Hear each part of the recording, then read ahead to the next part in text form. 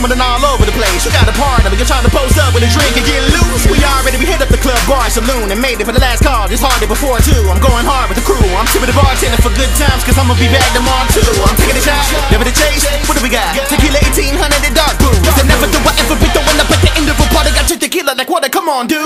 Sipping it till the rhythm be getting the buzz. Order whatever you wanna fill in my cup. No one really be never giving a fuck. That's how I keep on getting fucked up. As the world just seems to get more sinister, I can't help but to think of George Zimmerman, cause I never know when in the beginning of the winter, and I'm wearing a hoodie on the way to get more M&M's. R.I.P. to Trayvon Martin and them. And it's our society we all living in. You got the nerve to wonder why I be hard sipping and getting so fucked up with the bars, some hard nigga shit. But it's screwed up, it's some of the dark wickedness that I be witnessing on television that be menacing and never make a difference. I wouldn't rather be nowhere else in the whole world. I'm proud to be a citizen. I suppose that's why I be celebrating like every day was the 4th of July when I'm